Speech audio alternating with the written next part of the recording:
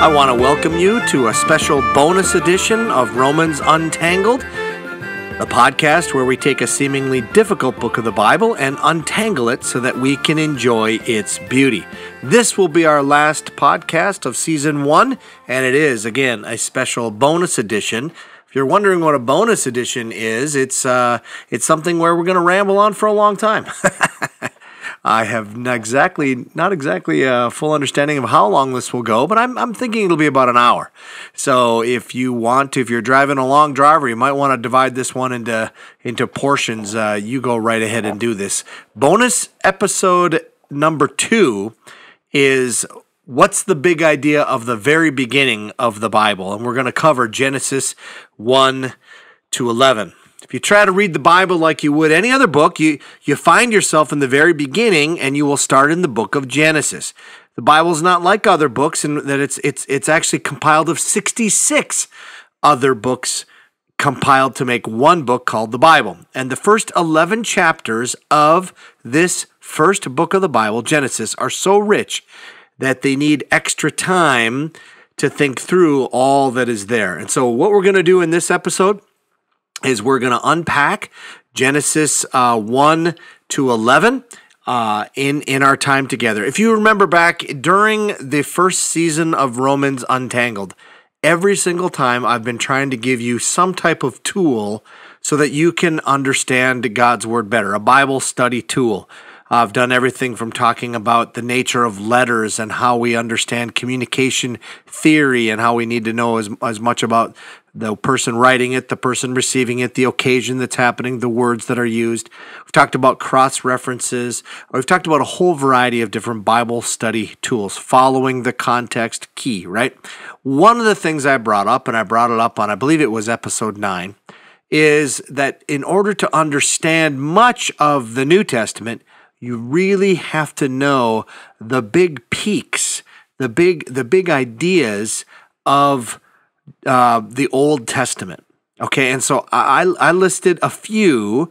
I think I listed 9 here that are key to understanding. And I said, first of all, you need to know the very beginning.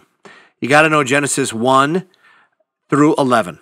Okay, and that is before Abraham comes on the scene, before Israel's a nation or anything. You just got to know that whole thing. Take a deep dive into Genesis 1 through 11. Then you need to know about Abraham, starts in Genesis 12, goes on for quite a long ways. Then we need to know about the nation now of Israel. Okay, so from then on, Israel is going to become a nation. It's going to go through all kinds of different ups and downs. There's primarily a down when they get put into captivity. That's our fourth one. So you got Genesis 1 to 11, the first part of the Bible. You got Abraham. Then you got he's having more and more descendants. We're getting into a nation, but doesn't have any land yet or anything, but it gets held captive in Egypt. That leads us to our fifth thing, which is you need to know Moses. And the importance of Moses in the Old Testament storyline, how he delivers them, his own journey of struggling with trusting God, all of that. You have to follow that. Then there's a giving of the law. Very important to understand for understanding how books, especially the book of Romans, is going to interact with the giving of the law in the Old Testament and what that covenant is about. The promised land that is given and the inhabitation of that land given to them is number 7. Then the kings, especially coming into David and the importance of the kings, and then ultimately that they are then put into exile, which would bring us up to the time of the New Testament. So Genesis 1 to 11, Abraham, Israel, time of captivity, Moses' deliverance, giving of the law, promised land, the kings, and then the exile. Now, there's a ton more in the Old Testament, believe me, but those are kind of the peaks, the mountaintops, so that if you get at least that much, you can start to really grasp the foundation that the New Testament builds on. So I told you that I have a passion about the first 11 chapters of Genesis. If you are an attender at Hope Community Church, I often refer back to Genesis 1 through 11, and particularly Genesis 1 to 3. We'll look at some of that. So that's what I want to do. I want to have you just walk this through with me. The best, and I know a lot of folks are saying they do this when they're out for a walk and they're out for a run or maybe a drive, and you're listening to Romans Untangled. That's great. I really appreciate that. Hope it's fun for you. It sure is fun for me making these. But this one in particular, it would be helpful if you had a Bible in front of you. And I don't at all recommend that if you're driving, but I'm going to take you through a buggy ride, a quick pass through Genesis 1 to 11. Not too quick. I mean, we're going to take an hour to do it. And it's interesting. I'm new at this whole podcast thing, and I jot down notes so that I keep myself kind of focused. I know where I'm going. It's a weird thing here to be in your basement by yourself recording these things in as quiet of a room as you can possibly find. So I write down kind of quite a bit of notes. Let me tell you what my notes say about this. Here's exactly what it says. It says, open Bible to Genesis, period, talk, exclamation point. So that's what we're going to do. So we're going to open it up to the very beginning. And Genesis 1:1, it just says, in the beginning, God created the heavens and the earth. So when I get to Genesis 1 and I'm working with some of our LDI students and helping them to understand the very beginning of the Bible, one of the things I encourage them to do is I try to say, let's look at Genesis 1, Genesis 2, Genesis 3 in particular, and pretend we know nothing about God. What do we learn? Obviously, the main character of the Bible is God. And so what do we learn? Well, just in this one verse, we learned that there was a beginning, but there was someone who created things, the heavens and the earth, at the time of the beginning. So in other words, they were before the beginning of what we would now call time or all the things that we know that exist. There was this being, we don't know much about him yet, although he's obviously very powerful, and he's obviously not like we are because we don't create things like that. We're like them in some ways, but we don't quite have that level of awesomeness. There's this God, and he creates the heavens and the earth. He creates everything that there is. Then it goes on to say, now the earth was formless and empty. Darkness was over the surface of the deep, and the Spirit of God was hovering over the waters. Okay, so there is this, there's all kinds of interpretations on what does Genesis mean exactly, like how the earth was made? When was it made? And I think not that those are unimportant questions, because of course they're important, but way more important is who? Who is this God? He is the awesome God who creates all these things. So there's all kinds of interpretations on Genesis 2. Is there a gap between Genesis 1 and then millions and millions of years, and then verse 2 happens, and then he starts his creative process? Do the days that are going to be talked about in Genesis 1, do they actually refer to 24-hour periods, or do they actually refer to epochs? There's all kinds of ways to interpret this. So I encourage you. It's beyond the scope of what I'm trying to do here. And I'm not 100% sure that it matters a whole bunch as long as you hold to what Hebrews says, that by faith we believe that God created the world. In other words, out of nothing, there's a Latin phrase, and I hope I'm pronouncing it correctly, ex nihilo, which means out of nothing, or nihilo means nothing or zero. Out of nothing, God made something, which is kind of a little bit ironic because that's pretty much what modern physicists are telling us right now, that if you packed, according to the Big Bang Theory, and I wasn't there, and is this how it happened or not? I don't know. I don't really know. But they say everything was packed down so tightly, all the matter was put together, that it was so tight, it went into what they would say was basically nothingness, and it went down to energy, is what was there before. So, okay, whatever. This is beyond the scope of what I'm trying to do here, but it's very important in order to understand this scriptural story to say that God is the author of all this. God is the one that causes all this. God was not, he didn't just create and walk away. He was engaged with his creation. and some of these things, and he is the cause of it. It wasn't just time plus chance. We didn't get really lucky. It was God doing it. How long it took, epochs or minutes, I don't know. I wasn't there. But to know that our God could have done it any way he wanted to, we don't know. But the way it's described here, and again, the creation of the universe being described in one chapter of the Bible obviously is not a scientific way of talking about it. And he basically goes on and says that there was the first day is when he creates light. And he says, and the God called, I'm kind of moving around here, but in verse 5, he says, God called the light day, and the darkness he called night.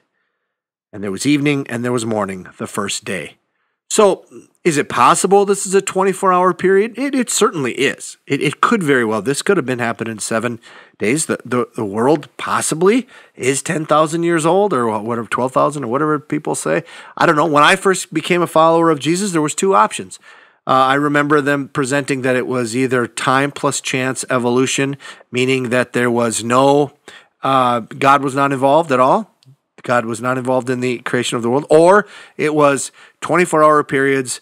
Earth was 10,000 years old. That's the way it was. And so given those two options, of course, that's where I leaned in. I didn't have any science behind it. I just said, well, I have to believe that God created it, and those are only two options given to me.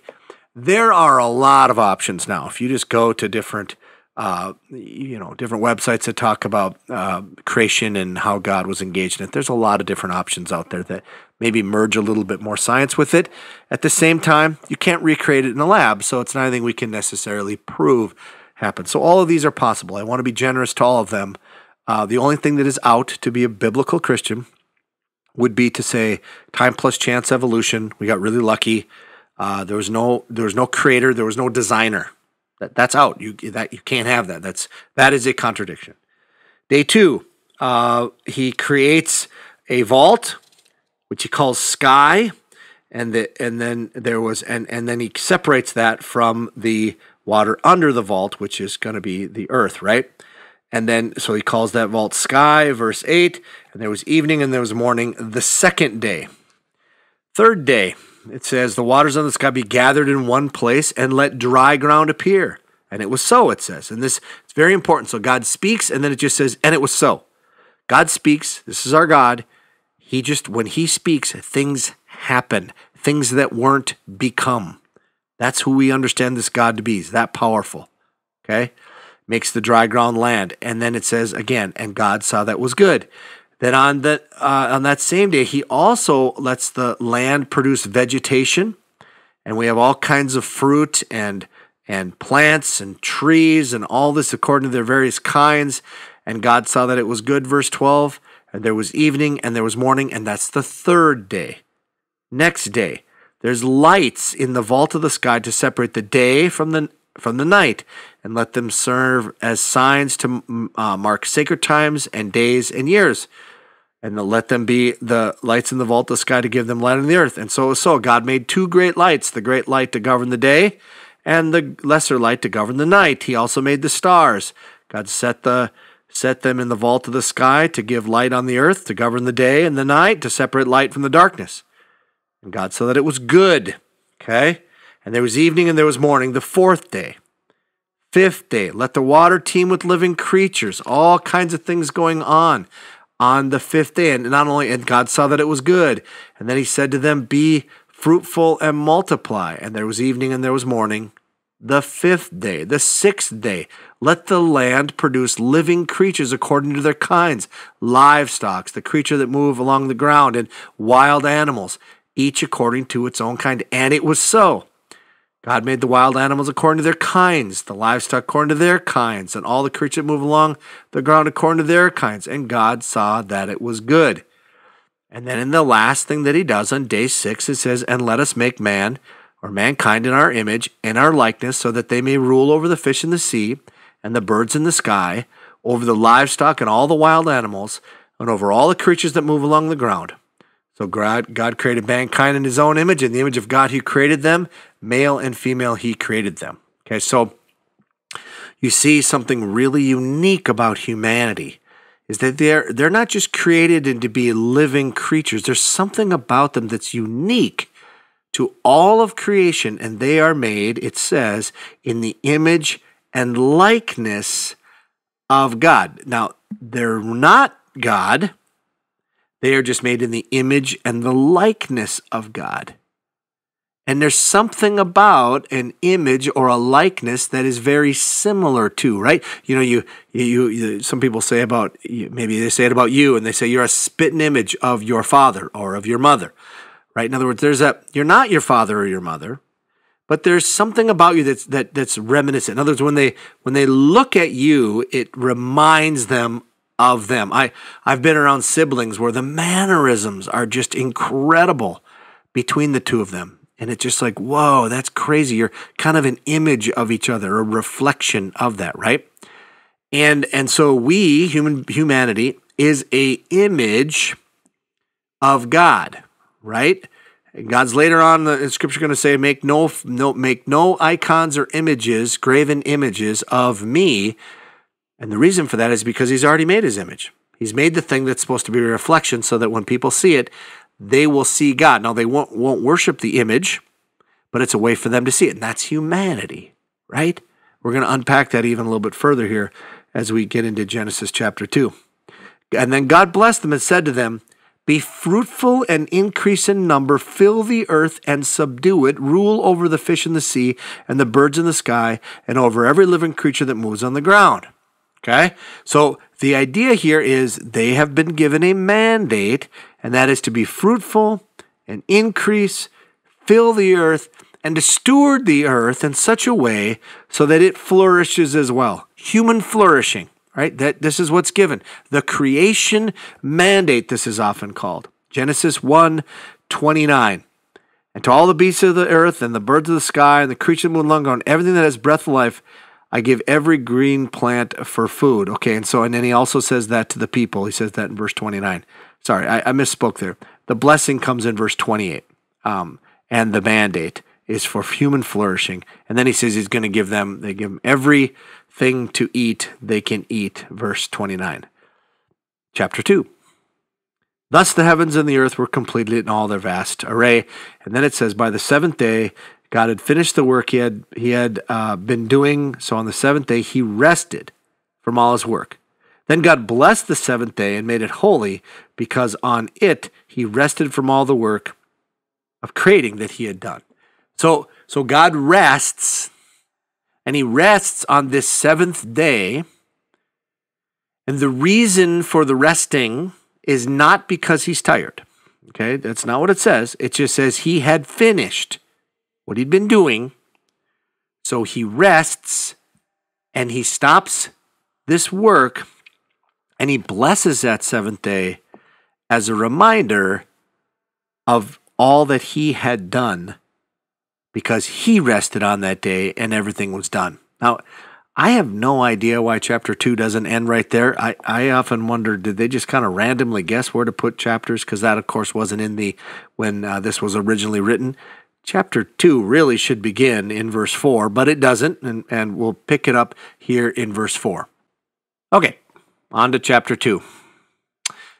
Chapter 2:4 is a bit of I even call it, like if you were to go to Genesis 1:26 and 27, which is the part, let us make man in our own image, right? And he created man in his image, in the image of God he created him, male and female he created them. If you were to click on that hyperlink, kind of, like if it were a web page, it would take you to a further account of what actually took place on day 6. So chapter 2 is a further account of what took place, okay? So, and we pick it up there, and it goes into how this took place. So we get to verse 5, it says, now no shrub had yet appeared on the earth, and no plant had sprung up, for the Lord God had not sent rain on the earth, and there was no one to work the ground, but streams came up from the earth and watered the whole surface of the ground. Then the Lord God formed a man from the dust of the ground and breathed into his nostrils the breath of life. And the man became a living being. So it kind of goes into more detail that not just they're going to create male and female, we're actually going to see how it happens. And the way he creates Adam is he forms, says, the dust of the ground. So somehow he collects this dust of the ground and he breathes onto it into whatever is forming as nostrils, or whatever way that this new thing, whatever, just the dust ball, actually becomes a living being because God breathes on it. God's breath causes life to happen, right? Then it just describes where this person lives. It hasn't got a name yet, just where this person lives. And it says he planted a garden in the east, and he called it Eden. And there he put the man he had formed. This is verse 8. The Lord God made all kinds of trees grow out of the ground, trees that were pleasing to the eye and good for food. In the middle of the garden were the tree of life and the tree of the knowledge of good and evil. Very important paragraph here. So what's happening? We've got this garden, and I just think of the most luscious gardens. Carol and I have been to Thailand, Chiang Mai area, and there's just beautiful gardens that grow there. And they're just luscious, right? And God makes his garden, it's breathtaking, right? It's beautiful. And all these trees and plants are there and everything. And these trees have come up. They're pleasing to the eye. Most trees are, in my opinion. I'm a tree lover, right? But they also have fruit that is good for food, right? In the middle of the garden, there are two trees, tree of life and the tree of knowledge of good and evil. The next paragraph is just going to talk about a little bit more of where this garden is. He's going to move on to verse 15 and say, the Lord God took the man and put him in the garden to work it and to take care of it.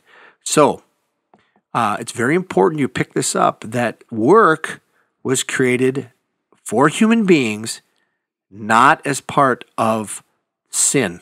We don't work because of sin. We work because we're designed to work. God works, we work. We're made like him.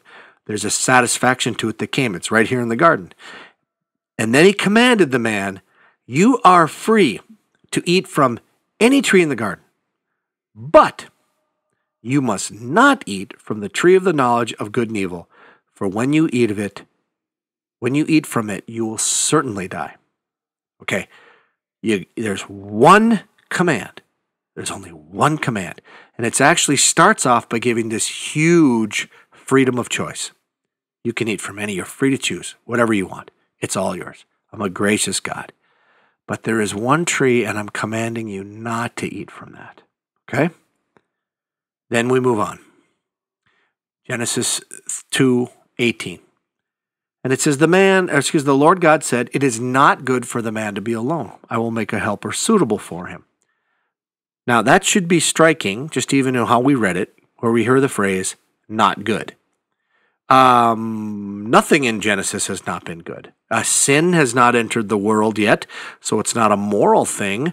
Genesis 3 is when sin will enter the world. So not good does not mean sinful. It just means not done. There's something missing about humanity to be fully a reflection of the image and likeness of God if it's alone. Now you might be thinking, wait a minute, isn't God alone? Well, this is a huge foreshadowing to the understanding of God as an eternal plurality or a trinity, Father, Son, and Holy Spirit. They lived eternally, they and he, so it's both three and one, and I understand. One of the hardest things to understand is the Trinity. I just told you everything I basically know about it right there in that one sentence, 3 and 1. The Father is not the Son is not the Father, the Son is not the Spirit, the Father is not the Spirit. Each one of them is God, but they're not each other. There's 3 distinct persons, but they're one God. Okay? And I understand. That is complicated. It admittedly is. I'm not about... But listen, if you think you could understand everything about everything, you wouldn't be finite. I have absolutely no idea how the microphone I'm speaking into right now goes through this wire, goes into my computer, goes on this little thing here, then goes over to the person who's going to fix it so it sounds better and takes out all the dumb words I say. They haven't done that well so far. But anyway, they do that. Then they put it up somewhere in the space, somewhere in outer space, and it comes back down, and it comes to your computer or your device, and you hear me. I have no idea how that works. And that is not that complicated. Now, I know what you're saying. You're saying, well, somebody does. Somebody knows how that works. I get it. But there's a lot of things in science that we just don't know. Like take for instance the light. Light is a particle and it's a wave. It is. You can scientifically show that. How can they be both? I don't know. Right? It just there's mysteries here. And God, of course, one of the greatest mysteries of God is his being a plural, his being a singular plural, if that makes sense. He is Father, Son, and Holy Spirit. And you see a little bit of that here, that humanity must live in community in order, otherwise they're alone, and that's not okay. So God says he's going to do something about it. What's he going to do? He's going to make a helper suitable for him. So what happens next? Verse 19. Now the Lord God had formed out of the ground all the wild animals and all the birds in the sky. He brought them to the man to see what he would name them. And whatever the man called each living creature, that was its name. So the man gave names to all the livestock, the birds in the sky, and all the wild animals. But for Adam, no suitable helper was found. On first glance, you got to stop at this and go, wait a minute, what's going on now? God looks at the situation and says, Adam, he doesn't say it out loud. It just says the Lord God. It's not necessarily in Adam's hearing or whatever, but he's saying it's not good for the man to be alone. He doesn't say it's not good for you to be alone. So it's just something, it sounds like he's saying to himself, I will make a helper suitable for him.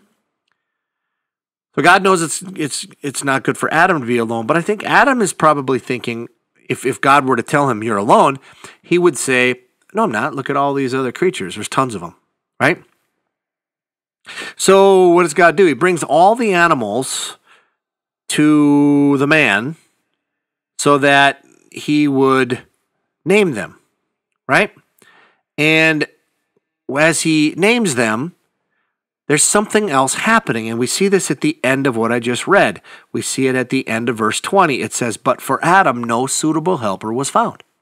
In other words, God and Adam are looking at these, and they're making evaluations. Here comes an animal. It's a big, tall neck, kind of yellow with black spots. Obviously, name's going to be giraffe. Really cool, God. You are quite the creator. But I don't really want to hang with the giraffe. Another big animal. Huge, gray. The skin is just so different. Big ears, big tusks, right? Elephant, obviously. Not feeling it with the elephant. I mean, I'm glad they're here. Not feeling it.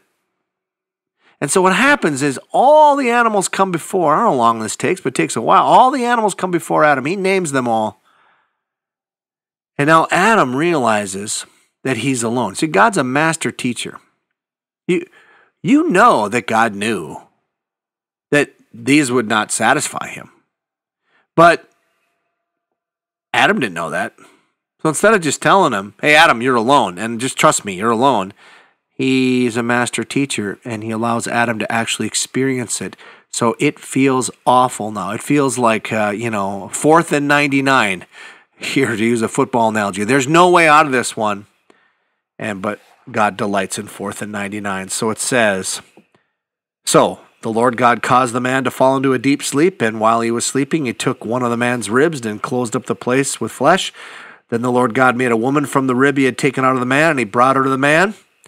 The man said, this is now bone of my bones and flesh of my flesh. She shall be called woman, for she was taken out of man. So what's happening here? God creates. And he creates Eve, but it's the only thing in all of creation that's created out of another thing, another living thing, the only thing. The last thing that is created before God rests from everything is Eve. And to celebrate that, there's the little phrase here. It says, he brought her to the man. He brought her to the man. So there must have been some distance, 3 feet, 30 feet, 3 miles, I don't know, from where God took where Adam was sleeping and where God created Eve, and then he brings her to Adam. And I don't know the distance, but it's some distance to bring someone. And so there's this longing as Adam's waiting and he's seeing this come down. Now that probably brings an image to your mind, right? And the image is of a father who walks his daughter down the aisle. And in fact, when people stand, because the most honored guest is the bride in a wedding, she's the last one there, and she's escorted in as the most honored guest, and the whole thing starts, and everybody rises. What that actually is a picture of the last act of creation where God walked Eve down the aisle, figuratively speaking, to Adam. And it's a celebration of what God has done, the last act of creation. That's why people stand. And people don't know that. They think they're standing because she's beautiful and all that. And that's very true too. But the husband, or the father represents God. And the bride here represents Eve in the last act of creation and what's happening there. Of course, there's some future things coming as well. If you look at the end of the Bible, which, believe me, we're not going to Revelation, but this is the whole idea too, that there will be a bride and that will be brought to Jesus and coming out of heaven, it says in Revelation 21 and 22, and that there will be another reenactment. So people are responding to that as well. Then the passage says this, that is why a man leaves his father and mother and is united to his wife, and they become one flesh. So whoever wrote Genesis, probably Moses, or had a lot of Mosaic influence, he's saying here, just because of what happened with Adam and Eve, let me tell you, this is exactly what happens now. We leave father and mother, we leave the authority of that household, but not for long. We're joined to another, we're united to the wife, and they become one flesh. There's a covenant of marriage where you make promises to one another. You make vows of commitment before God, before each other, before family and friends, and in most places in the world, before the government, and where you're saying we are now legally bound as a new family. And then it says they become one flesh. And of course, this is referring to sex. God is a genius. The problem was man is alone, and he creates this experience that is to be done in the safety and sanctity of marriage, of a oneness with intercourse. It's physically a oneness, and yet it involves this intimate act that they're together with. And so it ends this aloneness. And then the last verse of chapter 2 is verse 25. Adam and his wife were both naked, and they felt no shame. Okay? That, of course, is a foreshadowing of what's going to happen in chapter 3 here, but it's also a little bit of what the goal of what God intended when he created marriage. And that there was supposed to be this relationship where in every area of your life, not just physical nakedness is relatively easy, that in every area of your life, you're naked with another person and you don't feel shame, that they're in this with you completely. That takes us to chapter 3. Chapter 3, I hope that there's in the white space between the end of chapter 2 and chapter 3, I sure hope that there was some time where they really got to enjoy Eden. We don't know it. Just the first verse in chapter 3 says, now the serpent. So now, when did that happen? Well, I'm not exactly sure. It could have happened soon. It might have happened right away. It just says, now the serpent was more crafty than any of the wild animals the Lord God had made. Now, it says, he said to the woman, did God really say you must not eat from any tree in the garden? He twists what God said. So the serpent here we later learn is the devil, and the devil is coming to tempt Eve. If Genesis 3 is trying to tell us anything here, is that God is not the tempter, and God is not there at this moment.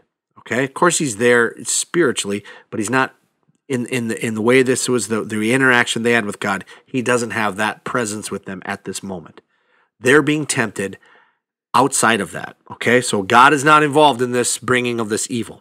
It's the serpent. It's the devil. And the woman corrects him. She says, we may eat fruit from from the trees in the garden, but God did say, you must not eat fruit from the tree that is in the middle of the garden, and you must not touch it, or you will die. A lot of ink has been spilled because she adds this phrase, you must not touch it. Was she overthinking it? Or was that the way that Adam told her, just to be careful? Or did he misinterpret it? Or there's all kinds of things. She does add the phrase, you must not touch it. Could be.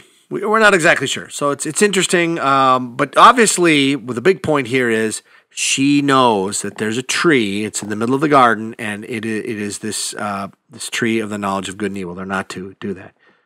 And the serpent now lies. And he says, you will certainly not die. And that's a total lie.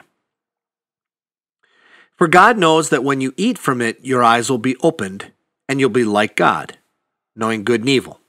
Okay? So, you won't die. Total lie. God knows that when you eat of it, your eyes will be opened. Total truth. And that you'll be like God. Half truth. Knowing good and evil. Okay, so God knows good and evil, but not personally.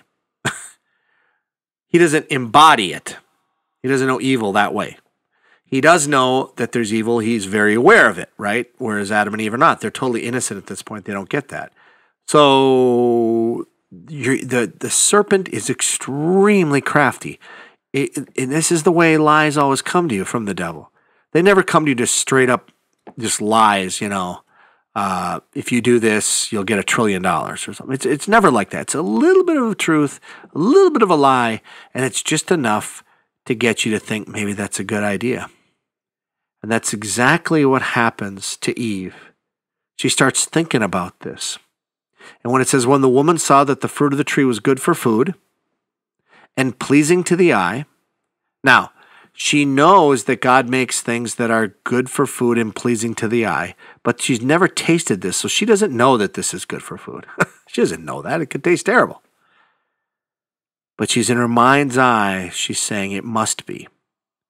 And then it's pleasing to the eye, which, of course, that's what all the trees God had made. They were pleasing to the eye, sure. And then here's the kicker. And also desirable for gaining wisdom. Now, what's the wisdom she was going to get by eating this? Well, you will know good and evil. Now, what's going on here? This is the very thing God said. There's the tree of the knowledge of good and evil. And if you eat from that tree, you will surely die. She says, it's wisdom. I will be getting wisdom. So what does she do? She took some and ate it. Now, if you're reading through the account at this point in time, you're going, oh no. Your first time through it, maybe. You're going, oh no. If only Adam had been there. Guess what? She also gave some to her husband who was with her. And he ate it. Where's Adam in all of this? He's standing right there the whole time. He's not doing anything. He's got the remote control in his hand. He's watching ESPN. It's just a rerun of the game he's already seen, but he's, of course he's not that, but he's not engaging. Larry Crabb has written a great book. I've never read the book. I have the book. I've never read it. Just called The Silence of Adam, where we refuse to enter in and to move in ways to protect others or to care for them. It's the silence. He doesn't do anything. And that's what Adam does. And he eventually eats it. And then it says, then the eyes of both of them were opened, and they realized they were naked. So they sewed fig leaves together and made coverings for themselves. So what happens? Their eyes were opened. That was true. They realize they're naked. So shame enters the world. They try to cover up. Then it says, verse 8, then the man and his wife heard the sound of the Lord God as he was walking in the garden in the cool of the day. That is no accident why that's there. When is the cool of the day? It's a very hot day here today in Minneapolis. Cool of the day is when the sun goes down, right? And it starts to get cooler. That's the day when your work is done. That's the part of the day when you can sit down, maybe you sit outside, have a Nest tea with a big ice, a big thing of ice, and just sip it and just enjoy it. Or in this case, just take a stroll with someone and just enjoy the evening cool air, right? And this verse right here describes what their relationship was like. It says God walked with them in the garden at that time, that strolling time of the day. They had that kind of a relationship with God, that close. Oh, it's so painful to read that. Because by the time, spoiler alert, that's ultimately what we're going to get back in Revelation 21. When it says he will wipe every tear from their eyes, and there will be no more death or mourning or crying or pain, and that God will be with them. He'll be their God. He will dwell with them. It's in many ways a return to the type of relationship we had here in the garden. Instead, when they hear him this time, they hid from the Lord God among the trees of the garden. Now, at this point in the Bible, maybe you're going through it, you're brand new to the Bible, brand new to God. Who is this God? What are his capabilities? Well, later you learn that God knows everything, past, present, future. He knows all those kind of things. But again, God is the master teacher, and he calls out to the man and says, "Where are you?" And Adam does answer. He says, "I heard you in the garden, and I was afraid because I was naked, so I hid." So there's a new thing that has come into the life of Adam and Eve, and it's shame. Okay, shame has entered in. And so he hides.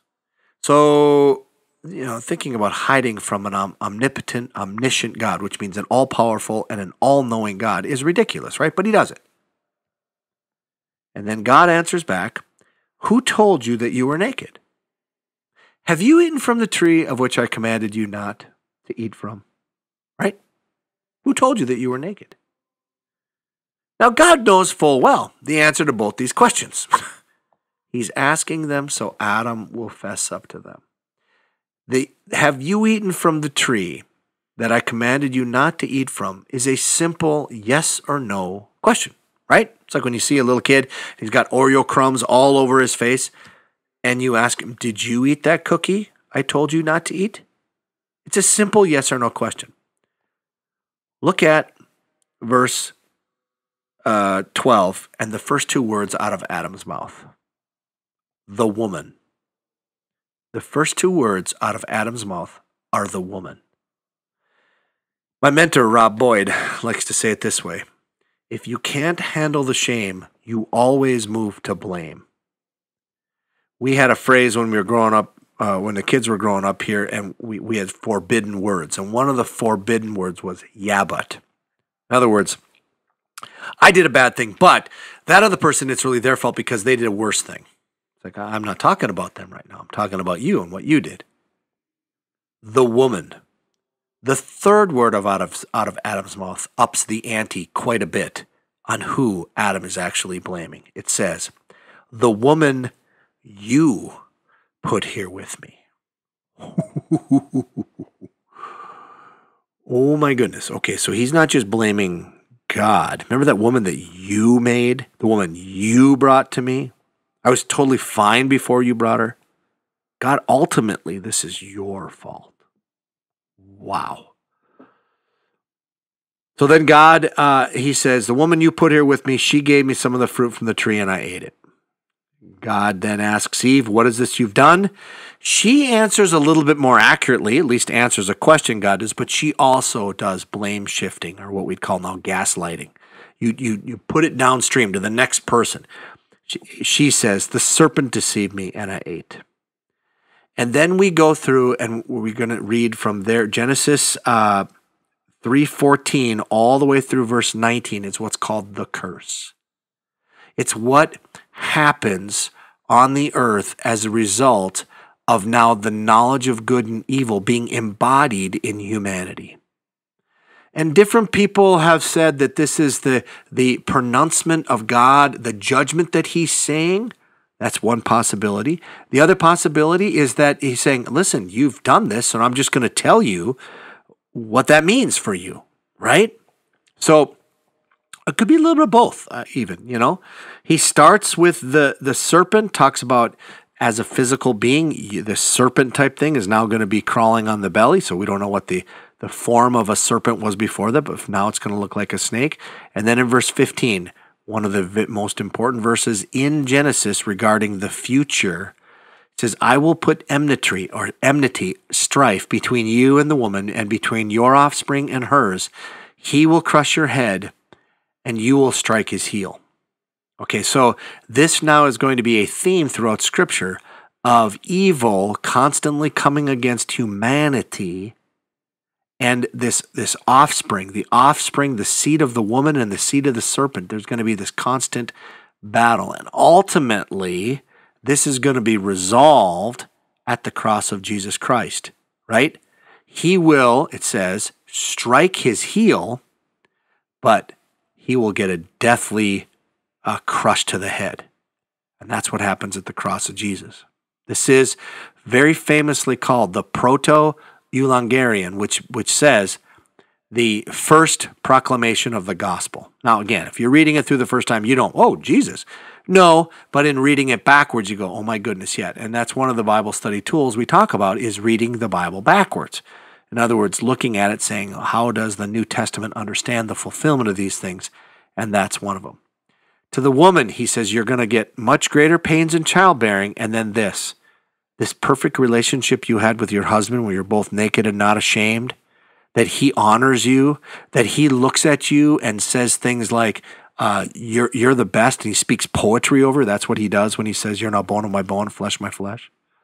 This now changes, and it says, your desire will be for your husband, and he will rule over you. We'll see that word in just a minute. That's not a positive thing. They're both ruling over one another, and it just goes up, up.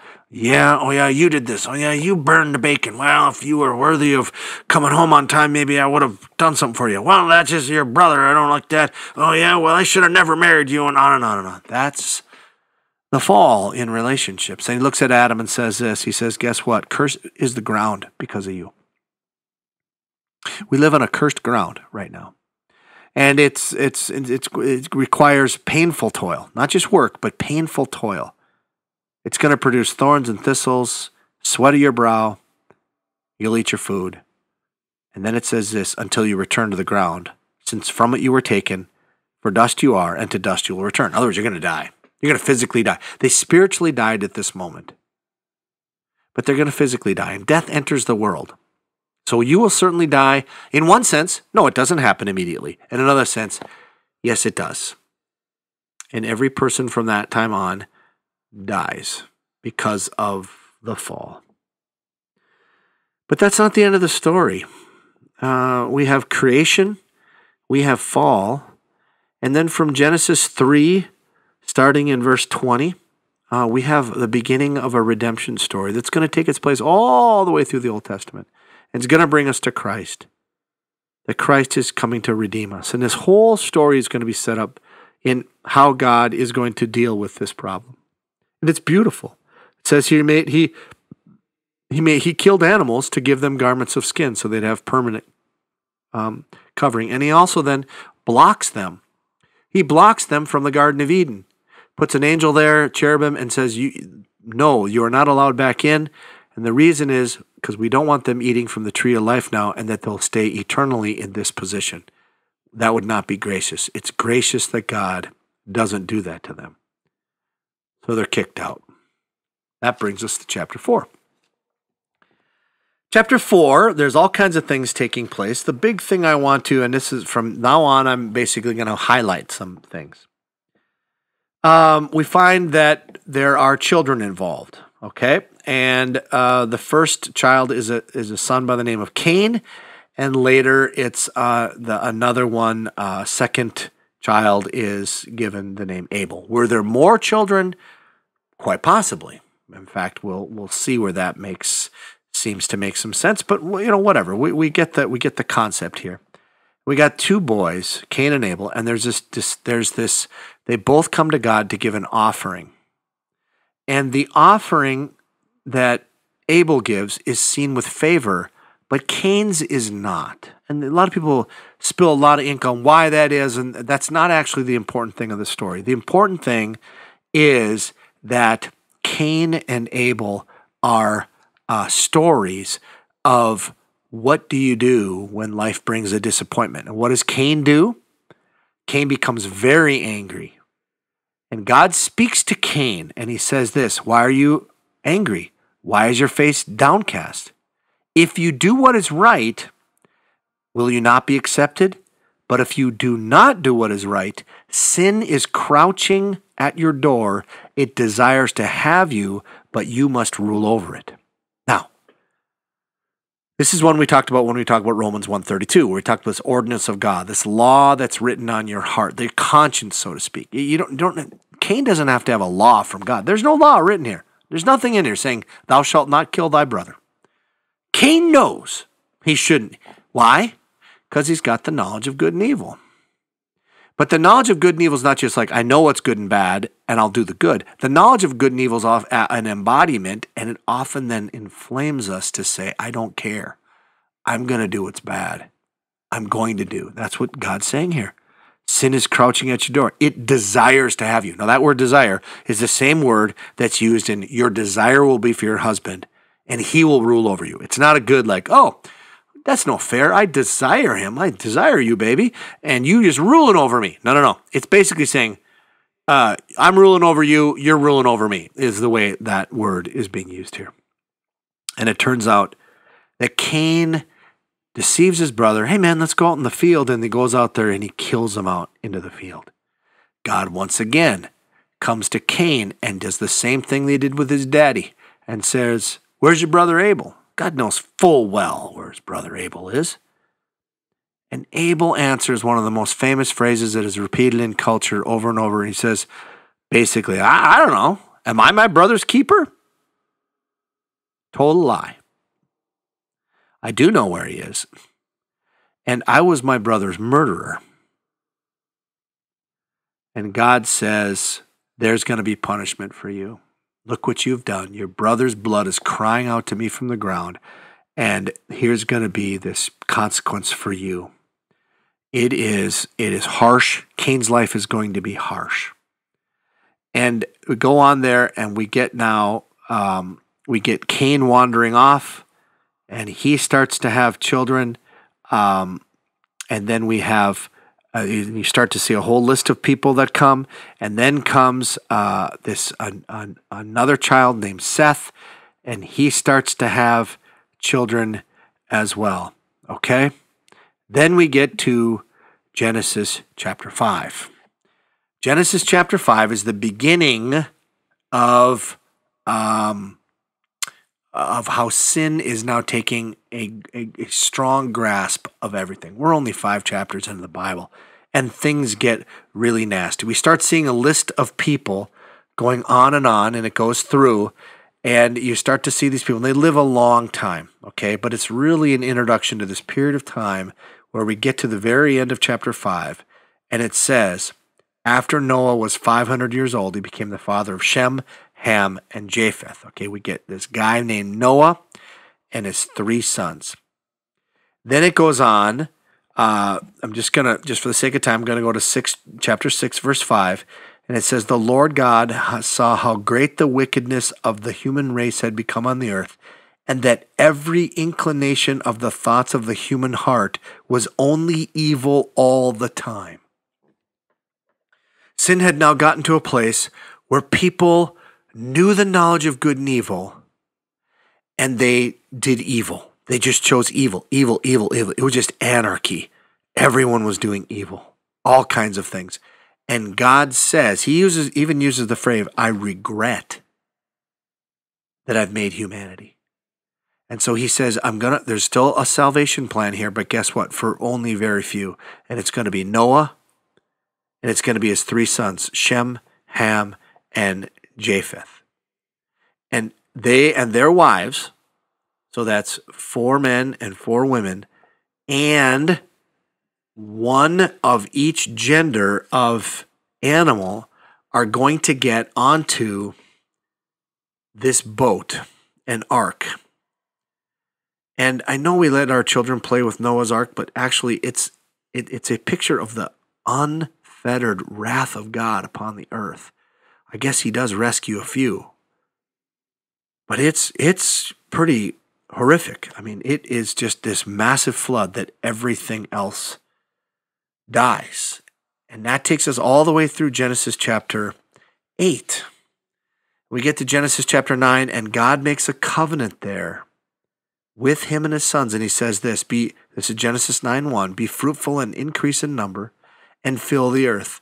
The fear and dread of you will fall on all the beasts of the earth and all the birds in the sky, on every creature that moves along the ground and all the fish in the sea. They are given into your hands. Once again, they are to steward the earth. They are the top of the food chain, so to speak here. Everything that lives and moves about will be food for you, just as I gave you the green plants. Now I give you everything. And then he goes on to say that he says, I'm establishing my covenant with you. This is verse 8, with you and your descendants after you, and with every living creature that was with you, the birds, the livestock, and all the wild animals, and all that came out of the ark with you, every living creature on earth. I established my covenant with you, and here it is, Never again will all life be destroyed by waters of a flood. Never again will there be a flood to destroy all the earth. Okay? Now, a lot of questions are like, well, why does God do a flood then if he's not going to do it again? Does he regret doing the flood? Regret is a difficult word in Scripture. God isn't sorry in the sense that, oh, I made a mistake. He is just saying, this has gotten to a certain point where I need to put a cease to it. And he shows in Genesis chapters, starting in chapter 6 or even 5, the lineage to get up to Adam to Noah. But 6, 7, and 8, there's 3 chapters. He shows what the justice of God would look like. In other words, if you and I did not have Christ, this would be what we'd be waiting for. We would be waiting for waters, because it'd just be judgment. And it should cause us to kind of shudder in fear, right? And you think that's what would happen with Noah. He gives them a sign of the covenant, and the sign of the covenant is that he's going to give them this rainbow in the sky. So the sign of a rainbow is this covenant that I will not destroy all life with a flood. It's a sign of my covenant. And then it goes on to say that shortly thereafter, Noah goes ahead and plants himself a vineyard. He gets hammered from the wine. So it's a very premeditated act. You gotta plant these grapes. You got to wait for the grapes to mature. It sometimes takes a while. You got to then put them into a vat. You got to get all this. You got to wait for it to ferment. Then you got to get hammered on it. And while he's in there, he lay uncovered. He lay naked inside of his tent. So there's just some shenanigans going on here. One of the brothers comes and saw his brother that way, and it seems to be that he makes fun of it and doesn't cover him. The other 2 cover him. And so the son that made fun of him, he's under a curse as well. So guess what you're seeing right here? We just got done. We're just off the boat. And all of a sudden, sin is taking shape again, and we get a new line that is going to do this. That brings us to chapter 10, and that brings us to this list. And it's called the Table of Nations. It lists all these different people that are descendants. So people are really spreading. There's many more people in all of this. And in the Table of Nations, that actually will become very important because of our last chapter we're going to look at here, and that's chapter 11. Chapter 11, the little town says the Tower of Babel, or Babel. Some people say Babel, but Babel is the more common way of saying it. And it says this: Now the world had one language and a common speech. As the people moved eastward, they found a plain in Shinar and settled there. They said to each other, "Come, let's make bricks and bake them thoroughly." They used bricks instead of stone and tar for a mortar. Then they said, "Come, let us build ourselves a city with a tower that reaches to the heavens." And here's the kicker: "so that we may make a name for ourselves. Otherwise, we'll be scattered over the face of the whole earth." What's the point of this? Well, they want to make a name for themselves. Does that ring a bell? What was the serpent saying to Eve in Genesis 3? Genesis 3, he says, "No, this won't happen. God knows that when you eat of it, you will be like God." And here now we see not just wickedness, not just murder and strife and shame and all kinds of sexual sin or whatever. Here we actually see the sin of what's called hubris, or the sin of, I want to declare myself a god. And it says, the Lord God came down to see the city and the tower the people were building. So the Lord God said, if as one people speaking the same language they have begun to do this, then nothing they plan to do will be impossible for them. Come, let us go down and confuse their language, so they will not understand each other. So the Lord God scattered them from there all over the earth, and they stopped building the city. That is why it was called Babel, because the Lord confused the language of the whole world. From there the Lord scattered them over the face of the whole earth. And it's the beginning of nations. You get nations that are held together by geography and by language, and it's no longer a common language. This is the beginning of also strife, right? Because I don't get along with people who are not my geography and don't speak my language. You're a threat to me. And that's what takes place. That's the context where it takes us all the way through more and more people. There's a big genealogy there. And then it gets to a man by the name of Abraham. Abram is his name, A-B-R-A-M, and later his name will be changed to Abraham. But out of all of these nations, there's nothing special.